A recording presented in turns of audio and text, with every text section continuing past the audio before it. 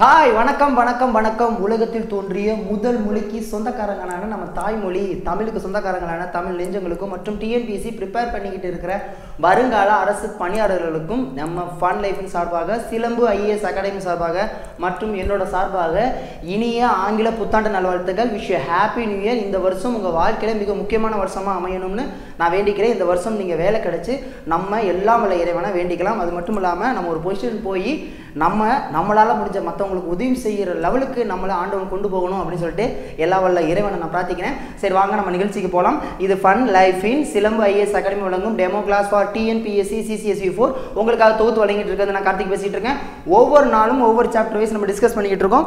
So இன்றைக்கி என்ன பார்க்க போகிறோம் அப்படின்னு பார்த்தீங்கன்னா ஜியோகிராஃபி பார்க்கலாம் அப்படின்னு நினைக்கிறேன். ஏன்னா நிறைய பேர் வந்து கால் பண்ணி சார் புவியியலை பற்றி ஒரு கான்செப்ட் சொல்லுங்கள் அப்படின்னு சொன்னாங்க. ஸோ அதனால் இன்றைக்கி நம்ம புவியியல் ஜியோகிராஃபி பற்றி ஓரளவு எப்படி படிக்கலாம் அப்படிங்கிற பற்றி பார்க்க போகிறோம். அதுக்கு முன்னாடி போன கிளாஸில் நீதி கட்சியை பற்றி சில மிஸ்டேக்ஸ் எல்லாம் நான் பண்ணியிருந்தேன். அது கண்டிப்பாக சொல்லணும், ஏன்னா அது என்னோட முதல் கடமை. ஸோ நீதி கட்சியை பொறுத்த வரைக்கும் நம்ம என்ன சொன்னோம் அப்படின்னா அந்த ஃப்ளோவில் அந்த மிஸ்டேக்ஸ் வந்திருக்கும். அதாவது முதலாக முதலமைச்சர் ஆனவர் ஆக்சுவலாக வந்து 1920ன்னு சொன்னேன். அதில் ஃபஸ்ட்டு வந்தவர் வந்து ராமாயுலு அப்படின்னு சொல்லியிருக்கேன், சுப்ராயுலு. சரிங்களா, அது எல்லாருக்குமே தெரியும். இன்ஃபேக்ட் வந்து கமெண்ட்ஸில் கூட ஒருத்தருக்கு சொல்லியிருந்தீங்க. ஸோ அதனால் சாரி சார், அது வந்து சுப்ராயுலு இல்லை ராமராயுலு, சாரி சுப்ராயுலு. சரிங்களா, சுப்ராயுலு ராமராயுலு கிடையாது, சுப்ராயுலு தான் வந்தார் ஃபஸ்ட்டு. அதுக்கப்புறம் வந்து இந்த அறநிலை சட்டம் வந்து 10th புக்கில் ஒரு மாதிரி இருக்குது, 12th புக்கில் ஒரு மாதிரி இருக்குது அப்படின்னு சொல்லியிருந்தாங்க. 1921 ஃபிக்ஸ் பண்ணிக்கோங்க. சரிங்களா, 12th புக்கில் இருக்கிற 1921 நம்ம ஃபிக்ஸ் பண்ணிக்குவோம் இந்த அறநிலைத்துறை சட்டம். ஓகேங்களா. மூணாவது என்ன அப்படி பார்த்தோம் அப்படின்னு பார்த்தீங்கன்னா 1912 இதுக்கு முன்னாடி, அதாவது நீதி கட்சி உருவாகிறதுக்கு முன்னாடி இது எதோட அடிப்படை எதுலேருந்து பேசிக்ஸ் வந்துச்சு அப்படின்னா சென்னை ஐக்கிய கழகம் சொன்னேன். இந்த சென்னை ஐக்கிய கழகம் சென்னை திராவிட சங்கமாக மாறுனுச்சு 1912. சரிங்களா, சென்னை திராவிட சங்கமாக மாறுனுச்சு. இதுதான் நாளடைவில் 1914 தென்னிந்திய நலவாரிய சங்கம் அப்படின்னு உருவாக்கப்பட்டது. இந்த தென்னிந்திய நலவாரிய சங்கம் தான் ஜஸ்டிஸ் நீதி கட்சி அப்படின்னு அழைக்கப்பட்டது. சரிங்களா, இந்த 3 விஷயம் ரொம்ப ரொம்ப முக்கியம் நான் சொல்லணும்னு நினைக்கிறேன். ஏன்னா ஒரு சின்ன விஷயம், ஒரு நீங்கள் எந்த வீடியோ பார்த்தாலும் ஏதாவது சின்ன விஷயம் ஏன்னா டக்குன்னு அதில் கொஸ்டின்ஸ் கேட்டுருவாங்க. ஸோ கரெக்டான இன்ஃபர்மேஷன் கண்டிப்பாக நம்ம தெரிஞ்சுக்கணும். ஸோ இந்த இன்ஃபர்மேஷன் அப்டேட் பண்ணணும். ஸோ அதனால தான் அப்டேட் பண்ணேன். சரி வாங்க இன்றைக்கி நம்ம ப்ரோக்ராம் போகலாம். சரிங்களா, ஓகே ஃபைன். இப்போ புவியியல்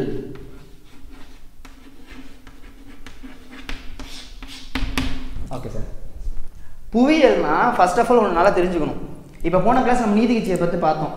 அது தமிழரோட ஹிஸ்ட்ரின்னு சொன்னேன். அப்புறம் வந்து நம்ம தெரிஞ்சுக்க வேண்டிய விஷயம் சொன்னேன், நம்மளோட ஹிஸ்ட்ரின்னு சொன்னேன். அதே போல் நம்ம வாழ்கிற இந்த பூமியோட சம்மந்தப்படி நம்ம படிக்க போகிறோம். அவ்வளோதான், சிம்பிள்.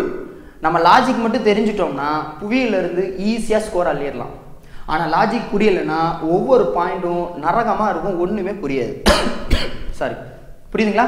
சரி, இந்த புவியியல் நம்ம பார்க்கணும்.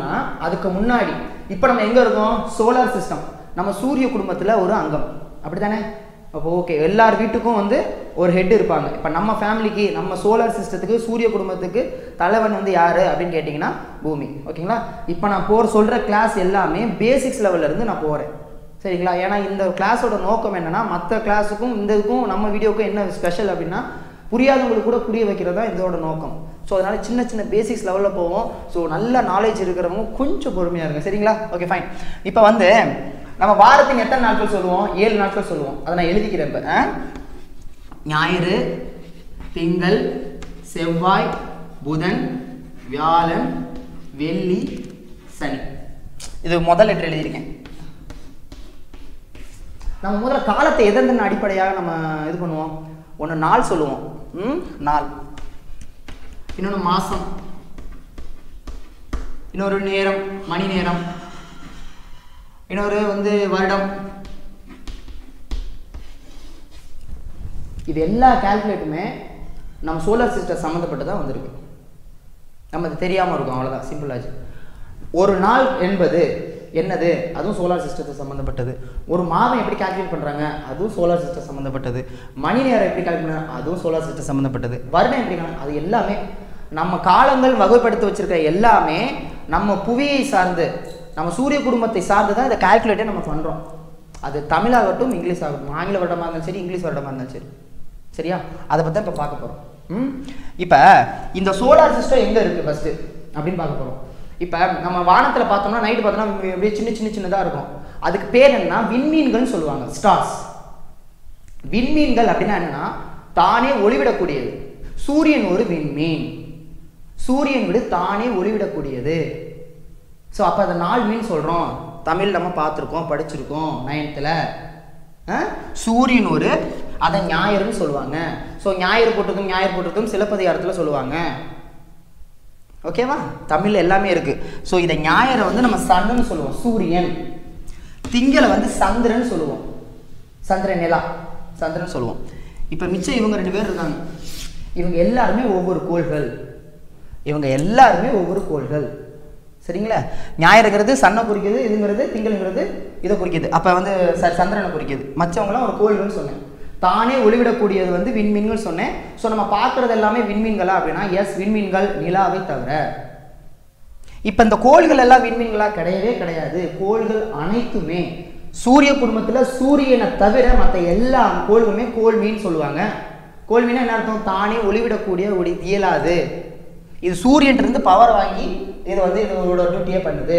இந்த மற்ற கோள்களோட வேலை என்ன அப்படின்னா தானே சுற்றிக்கிட்டு சூரியன் சுற்றி வர்றதா உங்களோட ஒர்க்கு. எப்படி? தானும் சுற்றிக்கிட்டு சூரியன் சுற்றி வர்றதான் அதோட டியூட்டி. எந்த கிழக்கிலேருந்து மேற்கா, மேற்குலேருந்து கிழக்கான்னு இப்போ பார்க்க போகிறோம். சரிங்களா? இந்த பூமி தன்னைத்தானே சுற்றிக்கிட்டு சூரியன் சுற்றி வருது. இந்த செவ்வாய் தன்னைத்தானே சுற்றிக்கிட்டு சூரியன் சுற்றி வருது. அப்போ யார் ஹெட்டு? சூரியன் தான் ஹெட்டு. அப்போ சூரியன் தான் சென்டரில் இருப்பார். சரிங்களா? இப்போ அந்த கோள்களோட வரிசை எத்தனை கோள்கள்னு கேட்டால் 8 கோள்கள் இருக்கு. இந்த 8 கோள்கள் ஆர்டர் படி தெரியணும். அதுக்கு நான் ஒரு ஷார்ட்கட் வச்சுருக்கேன். சில பேர் ரிமைண்டர் இருக்கும், மெர்க்குரி, சில பேர் புதன் அப்படின்னு வரிசையாக, வெள்ளி அப்படி பூமி அப்படின்னு வரிசையாக நானும் வச்சுக்கிறீங்க. ஞாபகம் வைக்க முடியாதவங்களுக்கு நான் இப்போ நான் சொல்லக்கூடிய ஒரு ஷார்ட்கட். சரிங்களா? சாரி. இப்போ நான் என்ன சொல்ல வரேன் அப்படின்னா ஃபர்ஸ்ட் எடுத்தோன்னா சூரியன்.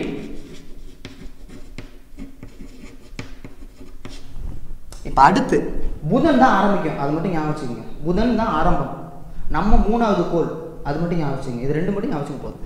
இப்போ புதன், இதில் நான் வரிசையாக எழுதியிருக்கேன். ஞாயிறு, திங்கள், செவ்வாய், புதன், வியாழன், வெள்ளி, சனி. இந்த ஆர்டருக்காக சொல்லியிருக்கேன். இப்போ ஞாயிறும் வராது, திங்களும் வராது, ஏன்னா சூரியன் சந்திரன். இப்போ இதில் நான் புதனை சூஸ் பண்ணியிருக்கேன்.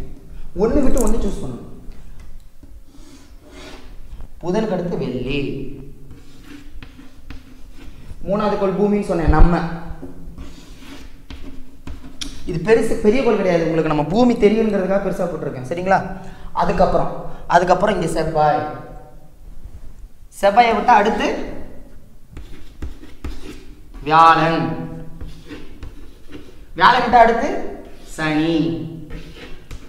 அப்போ லாஸ்ட்ல 2 இருக்கு, யுரேனஸ், நெப்டியூன். அது எல்லாருக்குமே தெரியும். புரியுதுங்களா உங்களுக்கு கான்செப்ட்? சிம்பிள். புதனுக்கு அப்புறம் வியாழன் வரும், வியாழன் விட்டுருங்க, வெள்ளி, அப்புறம் பூமி வரும். செவ்வாயிலேருந்து ஆரம்பிங்க. செவ்வாய்க்கு அப்புறம் புதனை விட்டுருங்க, வியாழனுக்கு அப்புறம் வெள்ளியை விட்டுருங்க, சனி. அவ்வளோதான், முடிஞ்சு. இதுதான் அந்த ஆர்டர். ஏன் கேட்கணும்னா இந்த ஆர்டர் நம்ம தெரிஞ்சுக்கணும். சில நேரத்தில் கேட்டு வச்சுருவாங்க.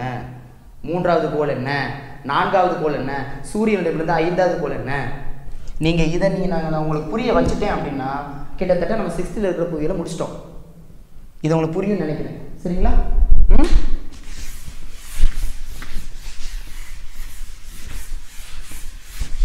பாருங்களேன்,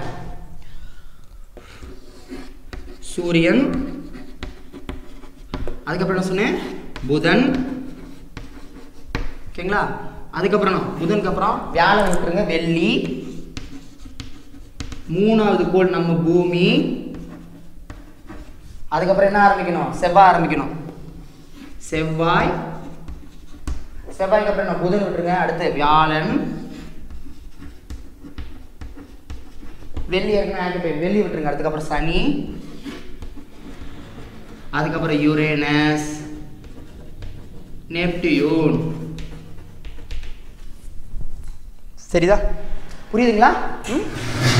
இப்ப இந்த சூரியனை சுத்துறதா உங்களோட டியூட்டி.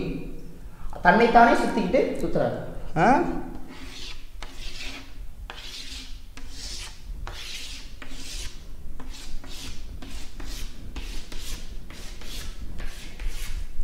ஓகே, இது சூரியன். இப்போ புதன் வெள்ளி எல்லாமே சூரியன் சுத்துது. இப்போ இது புரியுதுல? இப்போ மொத்தம் எத்தனை கோள்கள்? 8 கோள்கள், சரிதானே?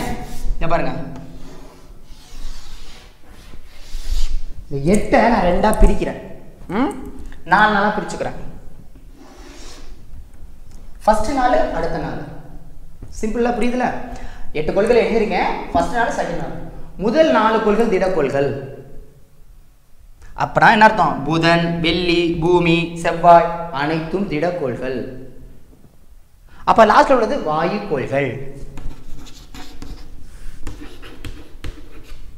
கொடுத்து வச்சிருவான், கீழ்காண்றவற்றுள் தவறானவை இல்ல வேறுபாட்டை குறிப்பிடுக அப்படின்னு சொல்லிட்டு வியாழன், சனி, யுரேனஸ், செவ்வாய்னு கொடுத்துருவான். நம்ம கண்ணு முடிக்கிட்டு செவ்வாய், வியாழன், சனி நாட்கள், ஸோ யுரேனஸ் கிடையாதுன்னு. அப்படி கிடையாது.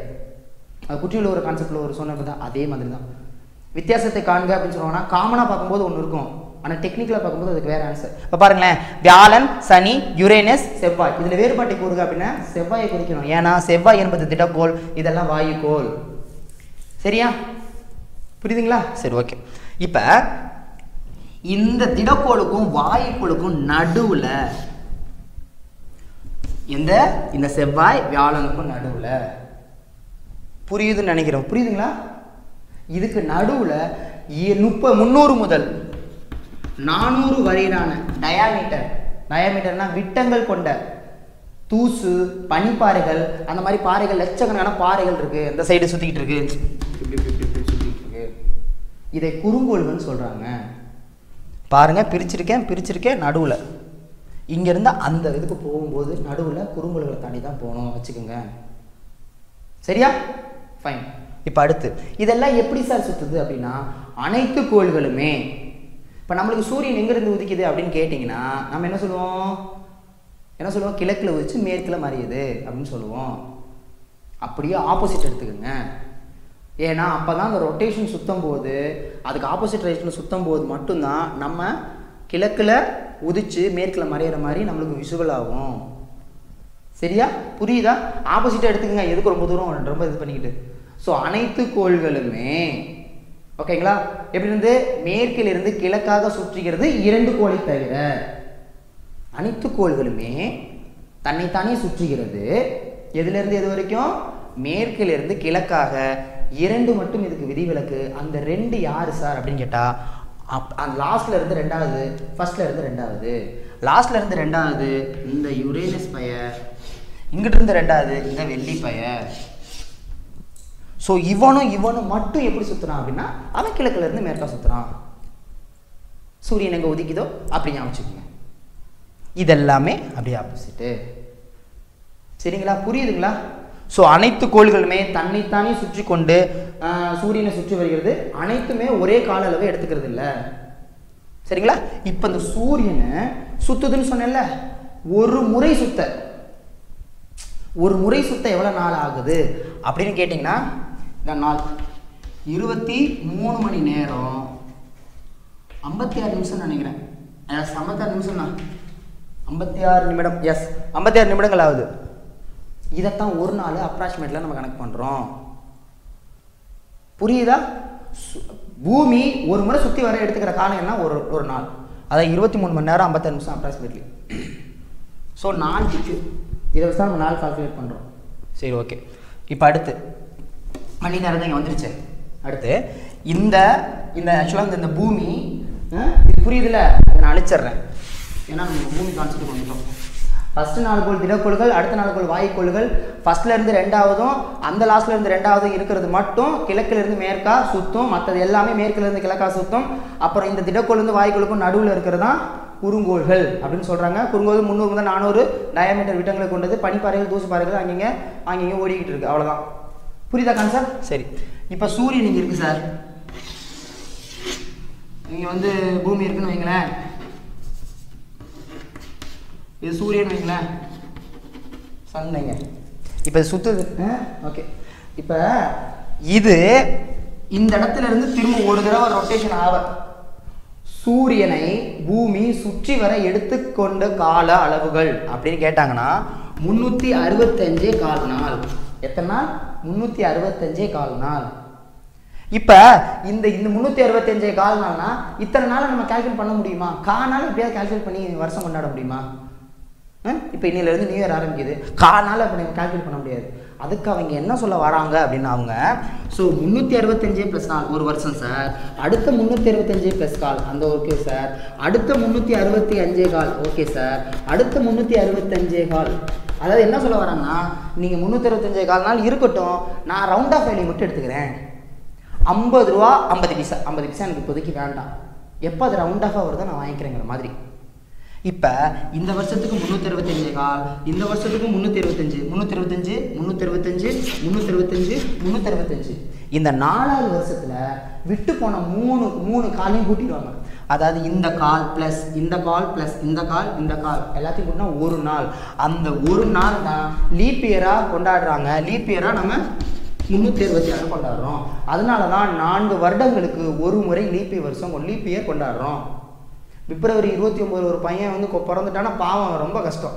அந்த ஒரு நாள் தான் பிப்ரவரி 29. 4 வருஷத்துக்கு ஒருத்தர் தான் டேட்டா பர்த் கொண்டாட முடியும், அப்படிதானே? சரி, ஓகே. அப்போ இந்த கால் சேர்ந்தது தான் அந்த ஒரு நாள். அந்த ஒரு நாள் தான் லீப் இயரில் அந்த பிப்ரவரி 29. அப்போ வருடம் என்ன அர்த்தம்? வருடத்தை எப்படி கால்குலேட் பண்ணுறாங்க? பூமி தன்னைத்தானே சூரியனை சுற்றி வர எடுத்துக்கொள்ள கால அளவுகள் தான் அந்த ஒரு வருஷம் அப்ராக்சிமேட்டாக நம்ம கணக்கு பண்ணுறோம். வருடம் ஓவர் மாதம் நான் சொல்கிறேன். இப்போ சரியா? இது புரியுதா உங்களுக்கு? இதெல்லாம் பேசிக்ஸ், இதெல்லாம் தெரிஞ்சுக்கணும். சரிங்களா? சரி, இப்போ அடுத்து என்ன பார்க்கலாம் அப்படின்னு கேட்டிங்கன்னா, இப்போ எல்லாத்துக்குமே துணைக்கோள்கள் இருக்குது. துணைக்கோள்கள்லாம் என்ன சார்? துணைக்கோள்கள்லாம் ஒன்றும் கிடையாது. இவனோட இந்த கோள்களோட வேலை என்ன? இந்த கோள்களோட வேலை என்ன? சூரியன் சுற்றி வர்றது. இந்த கோள்களை சுற்றி வர்ற கோள்கள் இருக்கும். இந்த கோள்களை சுற்றி வர இது இருக்கும் கோள்கள். இப்போ ஃபார் எக்ஸாம்பிள் சன் இருக்குன்னு வைங்களேன். ஃபஸ்ட் என்ன சொன்னோம்? புதன் சொன்னோமா, அதுக்கப்புறம் சொன்னோம் வியாழன் வெள்ளி சொன்னோமா, அதுக்கப்புறம் பூமி சொன்னோமா, அப்படி தானே சார் சொன்னோம். அதுக்கப்புறம் செவ்வாய் சொன்னோமா, அதுக்கப்புறம் புதன் இருக்கு, அப்புறம் வியாழன் சொன்னோமா, அதுக்கப்புறம் என்ன சொன்னோம்? சனி சொன்னோம், யுரேனஸ் சொன்னோம், நெப்டியூன் சொன்னோம். இப்போ இந்த புதனை யாராவது சுற்றி வராங்கன்னு பார்க்க போகிறோம். இவங்களோட வேலை சூரியன் சுற்றுறது. இவங்களை சுற்றுறதுக்கு யாராவது ஒருத்தங்க இருக்காங்களான்னு பார்க்குறோம். அவங்க தான் துணைக்கோள்கள். இப்போ வந்து புதனின் துணைக்கோள்கள் இருக்கா? இல்லை, 0 அப்படின்னு சொல்லுவாங்க. அப்போ புதனுக்கு துணைக்கோள்கள் கிடையாது, கூற்றுல கேட்டு வைக்கலாம். அப்போ பூமிக்கு துணைக்கோள்கள் இருக்கா சார்னா, ஆமாம் இருக்குது, ஒன்றே ஒன்று, அதுதான் சந்திரன். அதைத்தான் நம்ம திங்கள் அப்படின்னு சொல்கிறோம். சரிங்களா? ஸோ ஒன்றே ஒன்றுக்கு இது இருக்குது. ஸோ இப்படி எல்லாத்துக்கும் இருக்கிற துணைக்கோள்கள் எத்தனை கண்டுபிடிச்சிக்கணும். அதுக்கு ஷார்ட்கட் என்னன்னா 0 0 1 2 3ன்னு போடுங்க. ஆனால் இங்கே 63 போடணும். 0 0 1 2 3 போடுறீங்களா? 63 போடுங்க. 63க்கு அப்புறம் 60. லாஸ்ட் 27 வரும். லாஸ்ட்டுக்கு முன்னாடி 27 வரும். 27 லாஸ்ட்டுக்கு முன்னாடி 27. 27 பாதி 13. அப்போ 13 மட்டும் போட்டுக்கோங்க. அவ்வளோதான், முடிஞ்சு. புதனோட துணைக்கோள்கள் 0, துணைக்கோள்கள் 0 1 செவ்வாய்க்கு 2, வியாழனுக்கு 63, சனிக்கு 60, யுரேனஸுக்கு 27, நெப்டியூனுக்கு 13. ஓவர், துணைக்கோள்கள் முடிச்சாச்சு. அதுக்கப்புறம் வந்து இந்த காலக்கோடு மாதிரி ஒன்று போட்டிருப்பாங்க 6th புக்கில். எத்தனை நாட்கள் எடுத்துக்கிச்சு, எவ்வளோ நாள் ஒரு முறை சுற்றி வர ஆகும், எவ்வளோ தூரத்தில் இருக்குது, அதெல்லாம் நீங்கள் எப்படி படிக்கிறீங்க அப்படின்னா, ஒன்று லோயஸ்ட் படிச்சுங்க, ஹையஸ்ட் படிச்சுங்க. எல்லாரையும் உட்காந்து பேனா எல்லாத்தையும் உட்காந்துட்டு மனப்பாடம் பண்ண வேணாம், டைம் வேஸ்ட். சரிங்களா? ஒன்று லோயஸ்ட் படிச்சுக்கோங்க. சீக்கிரமாக சுற்றி வர கோள் எது வரும்? புதன். அந்த மாதிரி. அதாவது உங்களுக்கு அது எது ஒன்று ஹையஸ்ட் படிச்சுக்கணும், லோயஸ்ட், இது ரெண்டும் மட்டும் படிச்சுக்கோங்க, மிடில் வேணாம். ஓகேவா? புரியுதா? 0 0 0 1 2 3ன்னு சொன்னேன். ஆனால் வெறும் 3 இல்லை, 63.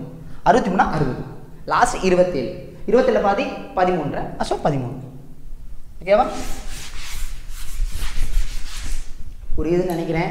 சரிங்களா? சரி, இப்போ அடுத்த என்ன விஷயம் என்னன்னா, இப்போ முட்டை போட்டு டைம் ஆகிருப்பீங்க.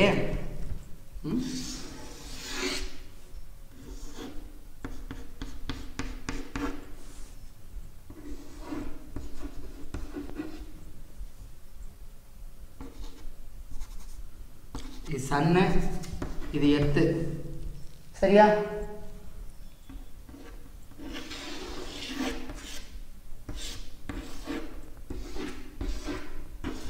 இது என்னன்னு கேட்டிங்கன்னா சந்திரன். அதான் இதை சுற்றி வர ஒரு கோள் சொன்னேன்ல, அதான் சந்திரன். சரிதானே? சரி. நம்மளை வானத்தில் பார்க்குற எல்லாமே விண்மீன்கள் தவிர விண்மீன்கள் சின்ன சின்ன ஸ்டார்ஸ். ஆனால் இது விண்மீன்கள் கிடையாது. சரியா? சரி. இப்போ நான் என்ன சொல்கிறேன்னா, எர்த்தோட வேலைன்னா இதை சுற்றுறது, சூரியன் சுற்றுறது. இதோட வேலைன்னா புவியை சுற்றுறது. இதெல்லாம் சந்திரன், சந்திரன். இப்போ நல்லா கவனிச்சுங்க. ஒரே நேர்கோட்டில் சூரியனுக்கும் புவிக்கும் இடையில் சந்திரன் இருக்குமேயானால் அது அப்படின்னு கொஸ்டின் கேட்டுருவாங்க. ஆக்சுவலாக வந்து இவங்க 2 பேருக்கு நடுவில் சந்திரன் வந்துடுறான். 2 பேருக்கு நடுவில் சந்திரன் வந்தால் அது என்னன்னு கேட்டுருவாங்க. இதுக்கு பேர் தான் அமாவாசை. புரியுதுங்களா? அமாவாசை அன்னைக்கு நம்மளுக்கு வெளிச்சமே தெரியாது. ஏன்னா இதெல்லாம் இங்கே இருக்கும். இந்த பாதி தான் நமக்கு தெரியும். நம்ம இங்கே இருக்கிறோம், இதெல்லாம் இப்படி தெரியும். இப்படியே கருப்பாக இருக்கும். இந்த இடம் கருப்பாக இருக்கும், சுத்தமாக ஒன்றும் தெரியாது. அதான் அமாவாசை.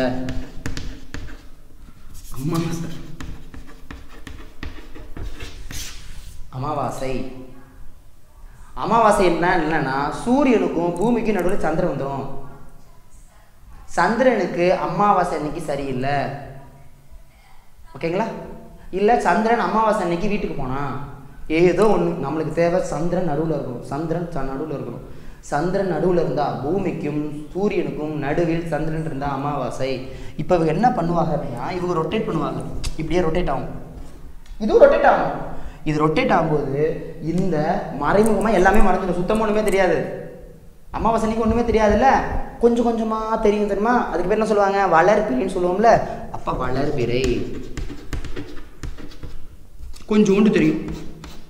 இப்படி வச்சுக்கோமே, கொஞ்சோண்டு தெரியும். அப்படியே சுற்றி கரெக்டாக இந்த ஒரே நேர்கோட்டில் இங்கே வந்தோன்னே என்ன ஆகும் அப்படின்னா, ஃபுல் வெளிச்சம் நம்மளுக்கு கிடைக்கும். முழு நிலவு எங்க? இங்கே. அப்போ சூரியனுக்கும் சந்திரனுக்கும் இடையில் பூமி இருக்குமேயானால் அதுக்கு பேர் என்ன? பௌர்ணமி. முழு நிலவு பௌர்ணமி. சரிங்களா? இது அமாவாசை, அது பௌர்ணமி. முழு நிலவுனா பௌர்ணமி தானே. அப்புறம் திரும்ப இது அப்படி எங்கிட்டு வரும், திரும்ப கொஞ்சம் கொஞ்சமாக கரையுமா? அப்போ தேய்பிறை. அப்போ இங்கே தேய்பிறை வரும், அப்போ திரும்ப இங்கே வரும், இப்படியே போகும். இதை கால்குலேட் பண்ணி தான் அப்போ இருக்கிற தமிழ் நம்ம முன்னோர்கள் இது இங்கேருந்து இந்த சந்திரன் இந்த பூமியை சுற்றி வர எடுத்துக்கிற காலம்தான் 27 நாள் 3 மணி நேரம். இதுதான் சார் ஒரு மாதம். புரியுதுங்களா? மாதம் கால்குலேட் தான் பண்ணுவோம். என்ன தம்பி மாதங்கிற பாயிண்ட்லனா வருது அப்படின்னா, அதனால தான் ஆங்கில வருடத்திற்கும் தமிழ் வருடத்துக்கும் கொஞ்சம் வித்தியாசம். பார்த்துருக்கீங்களா? ஜனவரி 1 இப்போ எல்லா நாளுமே கிட்டத்தட்ட ரிலேட்டடாக இருக்கும். 1 நாள் 2 நாள் கம்மியாகும். இதை வச்சு தான் தமிழ் காலண்டர், இதை வச்சு தான் தமிழ் பஞ்சாங்கம், இதை வச்சு தான் எல்லா இதுவும் இதை வச்சு தான். புரியுதுங்களா? சொல்கிறது உங்களுக்கு புரியுதா? இதை வச்சு தான் நாட்கள் வந்து கால்குலேட் பண்ணுறாங்க. மாதம் அதான் தமிழ் மாதம். சித்திரை, வைகாசி, ஆனி, ஆடி, ஆவணி, புரட்டாசி, ஐப்பசி, கார்த்திகை, தேய்பிறை, வளர்பிறை, இதெல்லாம் இதை கால்குலேட் பண்ணி தான். சரிங்களா? இதை அப்படியே இங்கிலீஷில் பார்த்தா ஜனவரி, பிப்ரவரி. உங்களுக்கு புரியும்னு நினைக்கிறேன். இதுலேருந்து நான் என்ன சொல்ல விரும்புகிறேன் அப்படின்னா, சந்திரன் நடுவில் இருந்தால் அதுக்கு பேர் அமாவாசை, பூமி நடுவில் இருந்தால் அதுக்கு பேர் பௌர்ணமி. Simple logic. வேறு போட்டு இதெல்லாம் குழப்பிக்க வேண்டாம். சரியா? சரி. இந்த சந்திரனை நம்ம பூமியிலேருந்து எப்படி பார்த்தாலும் ஒரு பக்கம் மட்டும்தான் தெரியும். இங்கேருந்து பார்த்தா இந்த பக்கம் மட்டும் தான் தெரியும், இங்கேருந்து பார்த்தா இந்த பக்கம் மட்டும் தான் தெரியும், இங்கேருந்து பார்த்தா அந்த பக்கம் மட்டும் தான் தெரியும். ஸோ ஒரு பக்கம் மட்டும் தான் நமக்கு தெரியும். இந்த மற்றொரு பக்கத்தை யாராவது நம்மளுக்கு ஒரு செயற்கைக்கோள் நம்மளுக்கு படம் எடுத்து காமிச்சிருக்கு. இன்னொரு பக்கத்தை, சந்திரனோட இன்னொரு பக்கத்தை லூனா 3 அப்படின்னு ஒன்று செயற்கைக்கோள் நம்மளுக்கு படம் பிடிச்சி காமிச்சிருக்கு. எந்த வருஷம்? 1959. 1959 செயற்கைக்கோள். என்ன செயற்கைக்கோள் அப்படின்னு கேட்டிங்கன்னா, லூனா 3ங்கிற செயற்கைக்கோள் 1959ஆம் ஆண்டு நம்ம சந்திரனோட மறுபக்கத்தை ஃபோட்டோ எடுத்து நம்மளுக்கு காமிச்சிருக்கு. அவ்வளோதான். அப்புறம் இந்த சந்திரனில் சின்ன சின்ன பாறைகள், இது குழிகள், சமவெளி, பள்ளத்தட்டு எல்லாமே இருக்குது. அதுக்கு பேர் கிண்ண குழிகள்னு சொல்கிறாங்க. ஏன் கிண்ண குழிகள் சொல்கிறாங்கன்னா, குழிகள் நிறையா இருக்குது. இது வந்து விண்மீன்களை இது வந்து அடித்ததுனால, பாறைகள் அடித்ததுனால இருக்கலாம் அப்படின்னு சொல்கிறாங்க. சரியா? புரியுதுன்னு நினைக்கிறேன். அதுக்கப்புறம் இப்போ நம்ம என்ன இருந்தோம்னு சொன்னால், நம்ம வந்து மில்கி வேல இருக்கும். அது சொன்னேன்னா சொல்லலையா? இப்போ அண்டங்கள் சேர்ந்தது தான் பேரண்டம். இப்போ அண்டம்னா என்ன? பேரண்டம்னா என்ன? மில்கி வேனா என்ன, பால்வெளி அண்டம்னா என்ன?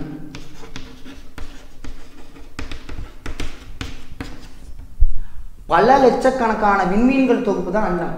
பல லட்சக்கணக்கான விண்மீன்கள்லாம் மேலே இருக்கிறதுல அந்த ஸ்டார்ஸ் எல்லாம், அது நம்ம சூரியனும் ஒரு வகையான ஸ்டார், அதெல்லாம் பல லட்சக்கணக்கான சேர்ந்தது தான் ஒரு அண்டம். பல லட்சக்கணக்கான விண்மீன்கள் சேர்ந்ததே ஒரு அண்டம். பல லட்சக்கணக்கான அண்டங்கள் சேர்ந்ததே ஒரு பேரண்டம்.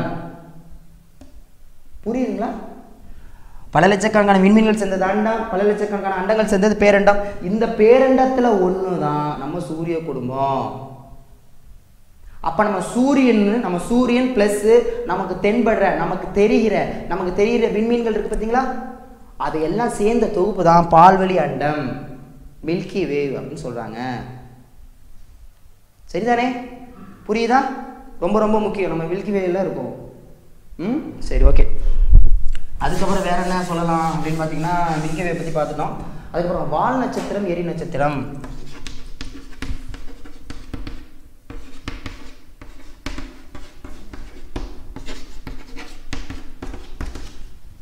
வால் நட்சத்திரம், எரி நட்சத்திரம். வால் நட்சத்திரம்னா என்னன்னா, வால் மாதிரி ஒரு இது வரும், அதாவது பனிப்பாறைகள். வால் நட்சத்திரம் தான் சரி, எரி நட்சத்திரம் தான் சரி, விண்மீன்கள் அல்ல. ரொம்ப முக்கியம். இது எல்லாமே பனிப்பாறைகள். இந்த பனிப்பாறைகள் சூரியன் நோக்கி வரும் பொழுது அந்த பனி உருகும். அந்த பனி உருகும் பொழுது ஒரு ஸ்பார்க் ஒன்று வரும். அந்த பனி உருகும் போது ஒரு நீண்ட காட்சி இருக்கும். அதுதான் வால் நட்சத்திரம். வால் போன்ற அமைப்பு பிரதிபலிக்கும் ஒரு காட்சி. பனிப்பாறைகள் சூரியன் நோக்கி வரும் பொழுது ஒரு பிரதிபலிப்பை உண்டாக்கும். வால் போன்ற பிரதிபலிப்பு, அதான் வால் நட்சத்திரம். இந்த வால் நட்சத்திரம் பனிப்பாறைகள் உருகும் பொழுது இதிலிருந்து இதிலிருந்து மிச்சம் மீதி இருக்கிற சின்ன சின்ன பாறைகள், அந்த பாறைகள் நம்ம வளிமண்டலத்தில், எந்த வளிமண்டலம், நம்ம பூமியோட வளிமண்டலத்தில் வரும்போது ஒரு ஒளிக்கீற்றை உண்டாக்குது. அதுக்கு பிறகு தான் எரி நட்சத்திரம்.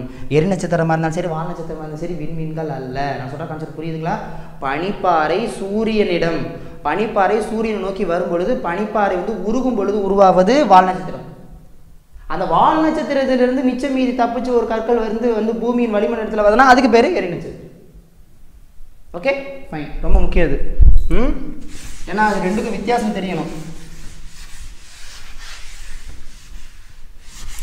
அவ்வளோதானா அப்படின்னா, இது வரைக்கும் நம்ம 6th இருக்கிறத ஓரளவு பார்த்துருக்கோம். அப்புறம் பூமியின் உள்ளமைப்பு, மேலோடு, கவசம், உட்கரு, இதெல்லாம் நீங்கள் புக்கில் கண்டிப்பாக நல்லா படிச்சிருப்பீங்க. ஓரளவு பார்த்தாலே உங்களுக்கு ஓரளவு புரியும். இதை நான் இப்போ கிளாஸ் எடுத்தேன்னா சரிப்பட்டு வராது. இதை பார்த்துக்கோங்க. இது மேலே கவசம் உள்ளே இருக்கும், சிமான் அதெல்லாம் இருக்கும், சிமான்லாம் இருக்கும். சரிங்களா? அதை பார்த்துக்கோங்க. அதுக்கப்புறம் வேறு என்ன பார்க்கலாம்? அப்புறம் வளிமண்டலம். அதாவது ஒரு பூமி இருக்குன்னா இதுக்கு மேலே இருக்கிற கொஸ்டின் ஏதாவது வந்துடும், இல்லை இதுக்கு கீழே இருக்கிற கொஸ்டின் வந்துடும். மேலே இருக்க சொன்னால் வளிமண்டலம். வளிமண்டலம் எத்தனை அடுக்கா இருக்குது? அயனி அடுக்கு, மேல் அடுக்கு, படை அடுக்கு. பலூன் போகிறதுக்கு செயற்கைக்கோள் எந்த அடுக்கில் போகுது? கொஸ்டின் இருக்குது. ஒன்று அதுலேருந்து கொஸ்டின்ஸ் கேட்கலாம். இல்லை இதுக்குள்ள உள்ளமைப்புனா என்ன? மேலோடு, கவசம், உட்கருலேருந்து சிமா. ஸோ இது ரெண்டையும் கம்பேர் பண்ணி பார்க்கணும். இது ரெண்டையும் கம்பேர் பண்ணினா இது ரெண்டையும் ஒன்றா படிச்சுக்கோங்க. இது புக்ஸில் தெளிவாக நல்லாவே கொடுத்துருக்கு. இப்போ நான் அடுத்த ஸ்டேஜ் போகலான்னு இருக்கேன். ஏன்னா காலநிலை, பருவநிலை மாற்றத்தை பற்றி நான் ஒரு பேசிக் கான்செப்ட் சொன்னால் தான் உங்களுக்கு அது படிக்கும்போது கொஞ்சம் யூஸ்ஃபுல்லாக இருக்கும். அதனால தான் நான் இதை தொட முடியல. அதையே ஃபஸ்ட்டு அப்புறம் அதையாண்ட எடுத்து அப்படின்னா அதெல்லாம் ரொம்ப பேசிக்ஸு, அது தெரிஞ்சால் தான் அடுத்த லெவலுக்கு போக முடியும். அதனால தான் இதை படிச்சிருங்க. ரொம்ப ரொம்ப முக்கியம். ஜியாகிரஃபியில் இது ரொம்ப முக்கியம். வளிமண்டலத்தில் அது எத்தனை அடுக்கு அது ரொம்ப முக்கியம். அதுக்கப்புறம் சிமா அது ரொம்ப முக்கியம். கவசம், உட்கரு அப்படின்ட்டு இருக்கும். சரிங்களா? சரி, ஓகே, ஃபைன். அது இங்கிலீஷில் இந்த ட்ராப்போஸ்பியர், டெட்ரோஸ்பியர் அந்த மாதிரி. சரிங்களா? மறந்துடுறேன். சிமா அதை பற்றி படிச்சிருங்க. ஓகேவா? இங்கிலீஷில் சொல்லணும்னா. சரி, இப்போ அடுத்து நம்ம எதுக்கு போகிறோம் அப்படின்னா பருவநிலை மாற்றம். சரிங்களா? பருவநிலை மாற்றம்னா என்ன? இப்போ ஃபார் எக்ஸாம்பிள்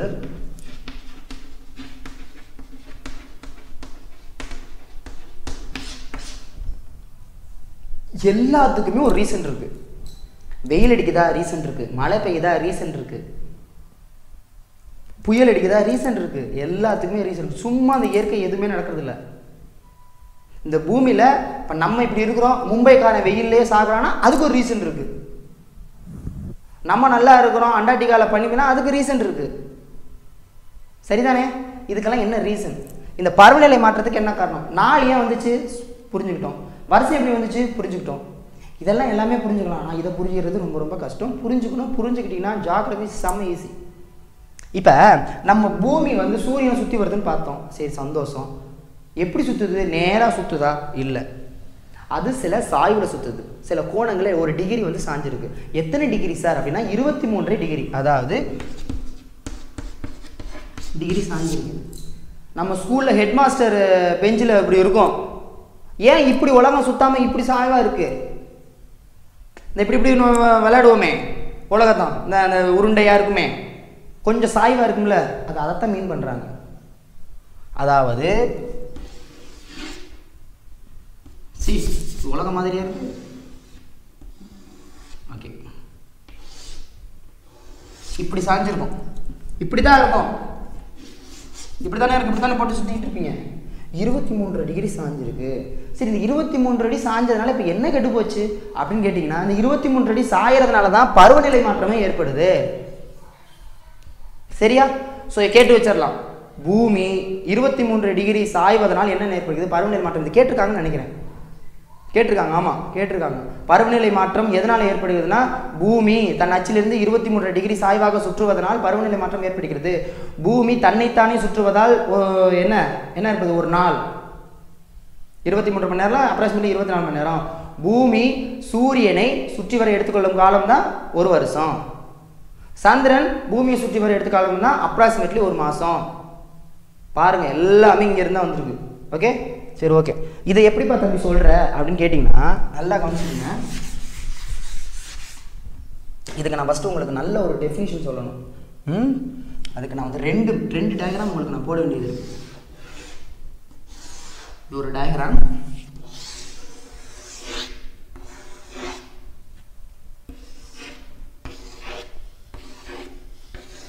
இது ஒரு டயக்ராம்.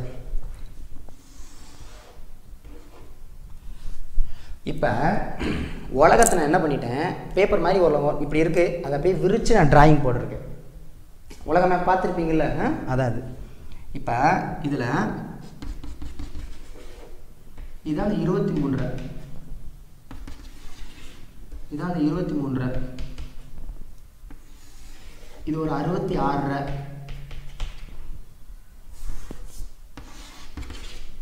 இது ஒரு 66. சரிதானே? ஏன் இங்கே 23 போடுற? 23 டிகிரி சாய்வா சுற்றுது. இப்போ நான் என்ன சொல்ல வரேன்னா,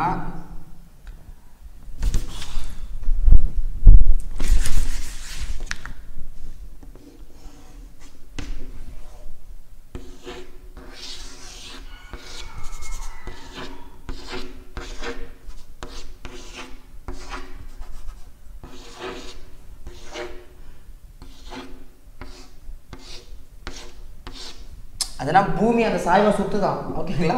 அது மென்ஷன் பண்ணியிருக்கேன். இது சன்னு, இது எடுத்து. இப்போ நான் என்ன சொல்ல வரேன்னா, மேப்பில் எப்போதுமே 2 துருவங்கள் இருக்குது. ஒன்று வட துருவம், இன்னொன்று தென் துருவம். கிழக்கு, மேற்கு, வடக்கு, தெற்கு, இதுதான் நம்ம டைரக்ஷன் போடுறது. அப்போ மேலே இருக்கிறது வடக்கு, கீழே இருக்கிறது தெற்கு. அப்போ இவன் இருக்கான் பார்த்தீங்களா, மேலே இருக்கிறது வட துருவம், கீழே இருக்கிறது தென் துருவம். வட துருவம்னா கடைசி துருவம், கடைசியாக இருக்கிறது. அப்போ இவன் எல்லாம் வட துருவம், இவெல்லாம் தென் துருவம். சரிங்களா? இப்போ நான் என்ன சொல்ல வரேன் அப்படின்னா, இப்போ சன் வந்து இதுக்கு வந்து இது வந்து இந்த நீல நடுக்கோடுன்னு சொல்லுவாங்க, நில நடுக்கோடுன்னு சொல்லுவாங்க. இந்த 0 அச்சு, 0 சென்டர். ஓகேங்களா? பூமத்திய ரேகை. ஓகேவாது? இந்த பூமத்திய ரேகையிலேருந்து மேலே போணுச்சுன்னா அதுக்கு பேர் வட அச்சம், கீழே வந்துச்சுன்னா தென் அச்சம். சரிதானே? புரியுதா? Okay, super. இப்போ நான் என்ன சொல்ல வரேன் அப்படின்னா, இப்போ இது இந்த நல்லா கவனிச்சுக்கோங்க, இது சாய்வாக இருக்கிறதுனால சன்னு இப்போ இங்கே இருக்குன்னு வைங்களேன், இந்த ஏரியாவில் இந்த 23 டிகிரியில் சன்னு இப்போ இங்கே இருக்குன்னு வைப்போம். இதோட கதிர்கள், அதாவது இதோட எப்படி சொல்கிறது, இதோட ரேஸ், இதோட லைட் வே எல்லாமே இந்த ஏரியாக்குள்ளே தான் நல்லா விழுகும். என்னடா சொல்கிற அப்படின்னா, ஒரு பந்தை எடுத்துக்கோங்க, ஒரு பெரிய டார்ச் லைட் எடுத்துக்கோங்க, அடிங்க, இதே எக்ஸாம்பிள் தான் கொடுத்துருக்காங்க. அப்போ அந்த நேருக்கு நேர், சன்னுக்கு நேர், ஏன்னா இது வளைஞ்சிருக்கு, ரொம்ப முக்கியம். இது வந்து இப்படி இல்லை, இது வளைஞ்சிருக்கு, இப்படி வரும், அப்படிதானே? இது வந்து இப்படி அடிக்குது, இப்படி அடிக்குது. புரியுதா? இப்போ இங்கே அடிக்கிற வெயிலுக்கும் இங்கே அடிக்கிற வெயிலுக்கும் வித்தியாசம் இருக்கா இல்லையா? இருக்கு. இன்னும் புரியுற மாதிரி சொல்லணும்னா, அந்த லேசர் லைட் இந்த பயலுக்கு விளையாடுவாங்க தெரியுங்களா, அந்த சின்னூடு இருக்கும் ரெட் கலரில். ஒரு இடத்துல நம்ம சின்ன வயசில் ஒரே இடத்துல வச்சுட்டோம்னா அப்படியே வெந்துருமே இந்த இடம், விளையாடுவோமே சின்ன வயசில். அதுதான் ஆக்சுவலாக என்ன சொல்ல வரேன்னா, இந்த 23லேருந்து 23 இடத்துல விழுற வெப்பம் வந்து ஒருநிலைப்பட்டு அதோட செங்குத்து கதிர்கள் நேரடியாக ஒரு பரப்பில் விழுகுது. ஸோ நேரடியாக விழுகிறதுனால இந்த ஏரியாலாம் வெப்பம் செம்மையாக இருக்கும். அப்போ இங்கே சார் நிலம் விழுகும். ஒரு செங்குத்து கதிர்கள் பரப்பளவில் நிறைய இடம் இருந்தா ஒரு டார்ச் லைட்டை பக்கத்தில் கொண்டு போக எவ்வளோ பவர் இருக்கும், மேலே கொண்டு போக என்ன ஆகும், அந்த பரப்பளவு பெருசாக ஆக அந்த ரேஸ் பெருசாக வந்து வெப்பத்தோட தாக்கம் கம்மியாக இருக்கும், வெப்பம் அதிகமாக வராது. ஸோ இந்த சன்னு இதோட வெளிச்சம் இங்கேயும் அதிக பரப்பளவு, அதோட செங்குத்து கதிர்கள் அதிக பரப்பளவு போகிறதுனால வெப்பங்கள் அதிக தாக்கத்தை ஏற்படுத்தாது.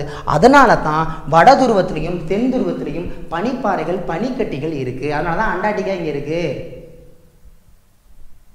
அப்போ என்ன அர்த்தம், இவங்க எல்லாம் பனிப்பாறைகள், இவங்க எல்லாம் பனிங்கிற பனிப்பாறைகள் எல்லாம் ஐஸ் கட்டி தான். அங்கே சூரியன் ஒளி தெரியலன்னு சொல்லக்கூடாது, சூரிய ஒளி பெரிய பரப்பளவில் பறந்து காணப்படுது. இங்கே நெத்தி அடி. அப்போ இங்கே லைட்டா, இங்கே ரொம்ப லைட்டா. இதை ஏன் நீ 23 புரிக்குது, இங்கே ஏன் 66 குறிச்சா அப்படின்னா இந்த இடம் தான் வளையிற இடம், தான் வளையிற இடம். இப்போ என்னதான் சார் சொல்ல வரீங்க அப்படின்னா, இந்த சூரியன் அதிகபட்சமாக இந்த மேலே போனால் இதோட நின்றோம். எதோட நின்றோம், இந்த 23 நின்றோம். ஏன்னா 23 டிகிரி தான் இது சாஞ்சிருக்கு. இந்த பரப்பளவுக்கு மேலே இந்த சூரியனோட செங்குத்து கதிர்கள் நேரடியாக படாது சார். அதிகபட்சமாக வடரேகையில் 23 டிகிரியும் இதே சன்னு ரிட்டன் இங்கே வந்துச்சுன்னா இங்கே 23 டிகிரியும் வரும், அதுக்கு மேலே போக முடியாது. இப்போ 23 டிகிரி இங்கே வருது அப்படின்னா அடுத்த பக்கத்து என்ன ஆகும்னா ரிட்டன் கீழே வரும். அதாவது இது மேலே கீழே இதெல்லாம் புரியறதுக்காக சொல்கிறேன். ஏன்னா இது சுற்றிக்கிட்டு இருக்கு, இது இங்கே தான் இருக்கு, இதுதான் சுற்றிக்கிட்டு இருக்கு. நான் உங்களுக்கு வந்து என்ன சொல்ல வரேன்னா டெஃபினிஷன் சொல்கிறேன். இங்கே இருந்துச்சு அப்படின்னா நேராக இருக்கும்.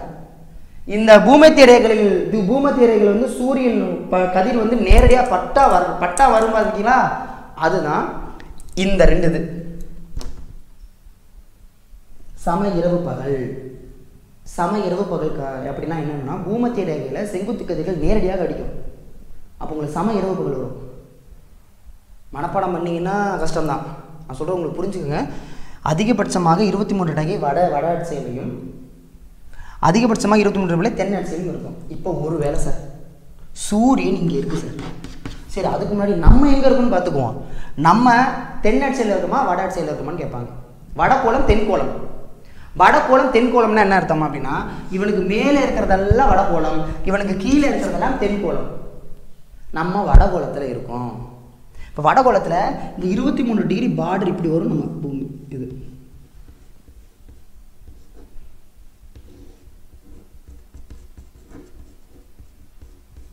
ஒரு இந்தியா மாதிரி உடனே ஓட்டாதீங்க அப்படி இங்கே இருக்கு. அப்போ 23 டிகிரி கட் ஆகுது நம்ம இந்தியாவில். அதுக்கு கீழே இருக்கு. ஆக்சுவலாக நம்ம வெப்பமண்டலத்தில் இருக்கோம். வெப்பமண்டலம் என்ன சார் அர்த்தம் அப்படின்னா, இந்த 23 டிகிரிலேருந்து 23 டிகிரியில் வெப்பம் நல்லா தாக்குதா. ஸோ இந்த ஏரியா எல்லாமே வெப்பமண்டலம். வெப்பமண்டலம்னா என்ன அர்த்தம், 23 to 23க்குள்ளே இருக்கிற பரப்பளவில் இருக்கிற எல்லாருமே, நம்ம இந்தியா மட்டும் கிடையாது, இந்த கோடில் எந்த நாடு வந்தாலும் சரி, எந்த கண்ட்ரி வந்தாலும் சரி, யார் வந்தாலும் சரி, இந்த பரவலுக்குள்ளே வர்றது வெயில் சுட்டரிக்கும். வெயில் அடித்தா என்ன ஆகும், வெயில் எவ்வளோ தூரம் அடிக்குதோ மழை எவ்வளோ தூரம் அடிக்கும். இங்கே இருக்கிறது எல்லாம் ரொம்ப பவர்ஃபுல். அதாவது நம்மளுக்கு தேவையான எல்லாமே இருக்குது. ஆக்சுவலாக நம்ம சேஃப்டியாக இருக்கும். இப்போ மேலே போனால் என்ன நடக்கும், மித வெப்பமண்டலம். மித வெப்பமண்டலம் வெப்பம் கொஞ்சம் கம்மியாக இருக்குது. இங்கே வெப்பமண்டலம், இங்கே மித வெப்பமண்டலம், இங்கே குளிர் மண்டலம். இது வெப்பமண்டலம், இது மித வெப்பமண்டலம், இது குளிர் மண்டலம். ஏன் இது குளிர் மண்டலம்? அதான் சொன்னேனே, அதாவது அதோட செங்குத்து கதிர்கள் பரப்பளவில் வந்து நேரடியாக விழாமல் பரப்பளவு வந்து பறந்து காணப்படுவதனால இங்கே வெயில்கள் அதிகமான தாக்கத்தை ஏற்படுத்தாதே. ஸோ அதனால் இது குளிர் மண்டலம். என்ன குளிர் மண்டலம்? வட குளிர் மண்டலம்னு சொல்லலாம், இல்லை வடகோள குளிர் மண்டலம்னு சொல்லலாம், இல்லை வடதுருவ குளிர் மண்டலம்னு சொல்லலாம், என்ன வேணாலும் சொல்லலாம். கான்செப்ட் நீங்கள் புரிஞ்சுக்கிட்டா, இல்லைன்னா அதில் இருக்கிறத மனப்பாடம் பண்ணிக்கிட்டே இருக்கணும். இப்போ மித வெப்பமண்டலம், இது என்ன மித வெப்பமண்டலம்? சும்மா மித வெப்பமண்டலம் சொன்னால் இதுவும் மித வெப்பமண்டலம் தான், இதுவும் மித வெப்பமண்டலம் தான். அப்போ மேலே இருக்கிறது என்ன சொல்லலாம்? வட மித வெப்பமண்டலம், இது தென் மித வெப்பமண்டலம், இது தென் துருவ குளிர் மண்டலம், இல்லை தென் குளிர் மண்டலம், எப்படி வேணாலும் சொல்லிக்கலாம். வெப்பமண்டலங்கிறது இந்த 23லேருந்து இந்த 23, இந்த 23லேருந்து 66 மித வெப்பமண்டலம், 66க்கு மேலே போணுச்சுன்னா அங்கிட்டு 90, இங்கிட்டு 90, 66க்கு மேலே இங்கிட்டு போணுச்சுன்னா குளிர் மண்டலம், 66 கீழே இங்கிட்டு இருந்துச்சுன்னா குளிர் மண்டலம். ஓகேவா? சரி, புரியுதுல? இது நான் வெப்பமண்டலம் கிளாஸே முடிச்சிட்டேன். இவ்வளோ தான் வெப்பமண்டலம். இதுலேருந்து கொஸ்டின் கேட்டால் இவ்வளோ தான் கொஸ்டின் கேட்க முடியும். ஓகேவா? கிளியர். இப்போ அடுத்து இந்த சூரியன் இந்த இடத்துல இருந்துச்சுன்னு வைங்களேன், இந்த இடத்துல இருக்குது, இந்த இடத்துல இருந்துச்சுன்னா நேராக இங்கே வருது. அப்போ நமக்கெல்லாம் வெயில் நேராக அடிக்குது, செம்ம வெயில். செம்ம வெயில். கோடை காலம். யாருக்கு கோடை காலம்? நமக்கு கோடை காலம். அப்போ இவனுக்கு அப்படியே ஆப்போசிட்டில் இங்கே இருப்பாங்க, ஆஸ்திரேலியாக்காரங்க இருப்பாங்க கீழே. நம்மளுக்கு இரவுனா அவங்களுக்கு பகல், அவங்களுக்கு பகல்னா நம்மளுக்கு இரவு. அப்படி தானே? அதான் இதனால தான் இரவு பகல் வருது. இப்போ இங்கே வந்துச்சுன்னு வைங்களேன், வெயில் இங்கே அடிக்கும், இங்கே நைட்டு. புரியுதா கான்செப்ட்டு? சரி, ஓகே. இப்போ வந்து இது இங்கே வந்து வெயில் ஃபுல்லாக சுட்டரிக்குது. அப்போ நம்மளுக்கு கோடை காலம். என்ன காலம்? கோடை காலம். கோடை காலம் எங்கே வரும்? இங்கே வரும் கோடை காலம். நம்மளுக்கு யாருக்கு கோடை காலம்? இந்த பயம் வைக்கிற எல்லாருக்குமே கோடை காலம். அதனால வடகோள கோடை காலம், வடகோள கோடை காலம். அப்போ வடகோள கோடை காலம்னா இங்கே இருக்கிறவங்களுக்கு குளிர்காலம். என்ன குளிர்காலம்? இங்கே வெப்பம் அதிகமாக இருந்தால் இங்கே குளிராக தான் இருக்கும், இங்கே சூரியன் அவ்வளவா இல்லை. ஸோ இப்போ இங்கே இருக்கிறவங்களுக்கு குளிர்காலம்.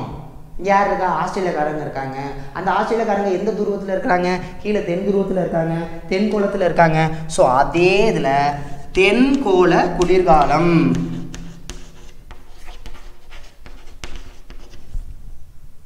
இது என்னைக்கு நடக்கும்? புரியுதுங்களா? அதிகபட்சமாக 23 டிகிரி வடகோளத்தில் எந்த நாளில் சந்திக்கும் கேட்கலாம். ஜூன் 21. புரியுதுங்களா கொஸ்டின்? ஜூன் 21 அப்போ கரெக்டாக இவங்க இங்கே வந்து நின்றுவாங்க. அட்டென்ஷன் அப்படி வந்து நின்றும் சூரியன். அதிகபட்சமாக இதுதான். ஓகேங்களா? ஜூனுக்கு அப்புறம் என்ன வரும்? July, August, September. செப்டம்பர் வந்தோன்னே அப்படியே இதுக்கிட்ட நகரும். அப்படின்னா இது கீழே இறங்குது. சொல்கிற கான்செப்ட் புரியுதா? இங்கே வந்து பூமி நகர மாதிரி சொல்கிறேன், இங்கே வந்து சூரிய நகர மாதிரி சொல்கிறேன்.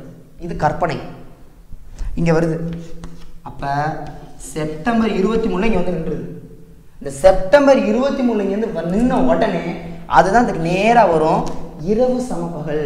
அப்படின்னா என்ன அர்த்தம்னா சூரியன் இங்கே இருப்பாங்க, கரெக்டாக அதில் இருக்கும். நல்லா கவனிச்சுங்க. இந்த நாள் என்ன சொன்னேன்? இந்த நாள் ஜூன் 21. ஜூனுக்கு அப்புறம் ஜூலை, ஆகஸ்ட், செப்டம்பர். செப்டம்பர் 23க்கு சூரியன் இங்கே வந்து நின்றோம், இரவு சமபகல். கரெக்டாக சூரியன் இங்கிட்டு. ஸோ இரவு சமபகல். இதுக்கு பகல், இதுக்கு இரவு. எனக்கு நேரம் இருக்குல்ல, 12 மணி நேரம் பகல், 12 மணி நேரம் இரவு. June, September 23. அதுக்கப்புறம் அப்படியே கீழே வரும், டக்கு டக்கு டக்கு டக்கு டக்குன்னு கீழே வரும். இங்கே வந்தோம்னு நின்றோம். இது 23ங்கன்னா டிசம்பர் 22. டிசம்பர் 22ல் இங்கே வந்து நின்றோம். இந்த டிசம்பர் 22னா நம்மளுக்கு டிசம்பர் மாதம் என்ன மாதம்? இப்போ இருக்க எப்படி இருக்குது? குளிருதா? வெளியில் போக முடியுதா? அப்போ குளிர்காலம். யாருக்கு குளிர்காலம்? நம்மளுக்கு குளிர்காலம். ஆனால் ஆஸ்திரேலியாக்காரனுக்கு குளிர்காலம் கிடையாது. ஆஸ்திரேலியாக்காரன் கிறிஸ்துமஸை கோடை தினமாக கொண்டாடுவான். புரியுதா? அப்போ இங்கே என்ன எழுதணும்? இதே வடத்துக்கு என்ன போறீங்க? வடகோளம்னா என்ன எழுத போறீங்க? குளிர்காலம். தென்கோளம்னா என்ன எழுத போறீங்க? கோடை காலம். ஏன்னா டிசம்பர் அவனுக்கு கோடை காலம், நம்மளுக்கு குளிர்காலம், குளிருது. இதோட நிற்குமா? திரும்ப மேலே போகணுமே. சரிங்களா? புரியுதா உங்களுக்கு? அதுக்கப்புறம் இங்கே வந்து திரும்ப இங்கே போகுது. மார்ச் 21. மார்ச் 21 இங்கே வந்துடுவாங்க. மார்ச் 21 இங்கே வந்துடும். திரும்ப டிசம்பர் இங்கே போனுச்சுன்னு டிசம்பர் கூட ஜனவரி, பிப்ரவரி, மார்ச்சுக்கு திரும்ப இங்கே போயிடுவாங்க. அப்போ இந்த செப்டம்பர் 23 மேலேருந்து கீழே வரப்போ செப்டம்பர் 23 பிடிச்சோமா? போயிட்டு டிசம்பர் கீழே போயிடுச்சா? டிசம்பர் போனோம்னா டிசம்பர்லேருந்து மேலே வரப்போ மார்ச்சில் பிடிச்சிட்டோமா? அப்போ போகிறப்ப ஒரு நாள் இரவு சமப்பகல், வரப்போ ஒரு இரவு சமப்பகல். அதான் இந்த 21. அதான் மார்ச் 21 சம இரவு பகல் நாள். ஸோ கேட்டு வச்சிடலாம். சரிங்களா? என்ன கேட்கலாம்? இரவு சம இரவு நாட்கள், சம இரவு பகல் நாள் என்னைக்குன்னு கேட்டு வச்சிடலாம். இவங்க 2 பேரும் செப்டம்பர் 29, மார்ச் 21. சரியா? புரியுதா? திரும்ப இவங்கிட்ட வந்துடுவாங்க. இப்போ வசந்த காலம், இலையுதிர் காலம். இங்கே தான் வசந்த காலம், இலையுதிர் காலம் சொல்லுவாங்க. இது வசந்த காலம். நம்மளுக்கு வசந்த காலம்னா நம்ம குளிர்காலம் முடிஞ்சு அப்போ தான் என்ட்ரி ஆகும். அப்போ தான் செடியெல்லாம் பூக்கும். இலைகளா எல்லாத்துக்கும் காரணம் இருக்குது. காடியே இந்த இடத்துல அதிகமாக இருக்குன்னா அதுக்கு காரணம் இருக்குது. ஏங்கிட்ட ஆறுகள் அதிகமாக இருக்குன்னா அதுக்கு காரணம் இருக்குது. எதுக்கு வைகை ஆறு? எல்லாத்துக்குமே காரணம் இருக்குது. இந்த புவியலோட அமைப்பு படி தான் எல்லாமே நடக்குது. வடகிழக்கு பருவ காட்டாக இருந்தாலும் சரி, தென்மேற்கு பருவ காட்டாக இருந்தாலும் சரி, எல்லா காட்டாக இருந்தாலும் சரி. சரியா? ஸோ இது வசந்த காலம்னு சொல்கிறாங்க. யாருக்கு வசந்த காலம்? நமக்கு வசந்த காலம். அப்போ அவனுக்கு இலையுதிர் காலம். கேட்டு வச்சுருவான். மார்ச் 21 வடகோளத்தில் டேஷ் இலையுதிர் காலமா வசந்த காலமா? நம்மளுக்கு வசந்த காலம், அவங்களுக்கு இலையுதிர் காலம். அப்படியே இங்கே வருதா? கீழே இங்கே வருதா? இங்கே அப்படியே ஆப்போசிட். நம்மளுக்கு இலையுதிர் காலம், அவங்களுக்கு வசந்த காலம். இதில் நம்மன்னு சொல்கிறது வடகுலத்தை சொல்கிறேன், அவங்கன்னு சொல்கிறது தென்குலத்தை சொல்கிறேன். ஓகேவா? இல்லை ஆக்சுவலாக வந்து இப்படி தான் ப்ராசஸ் நடக்குது. அதனால தான் நான் அந்த சாப்டர் எடுக்காமல், அந்த வளிமண்டலம் அடுக்கெல்லாம் எடுக்காமல் இதை ஏன் எடுக்கிறேன் அப்படின்னா, அட்லீஸ்ட் ஓரளவு உங்களுக்கு ஓரளவு ஐடியா வரும். நீங்கள் புக் எடுத்து இனிமேல் பார்த்தீங்கன்னா கொஞ்சம் யூஸ்ஃபுல்லாக இருக்கும். புரியுதுங்களா? ஸோ இந்த சம இரவு பகல் பார்த்துட்டோம். அதுக்கப்புறம் இலையுதிர் காலம், வசந்த காலம் பார்த்துட்டோம். சரிங்களா? ஃபைன். இப்போ அடுத்து என்ன பார்க்கலாம் அப்படின்னு கேட்டிங்கன்னா, இப்போ அது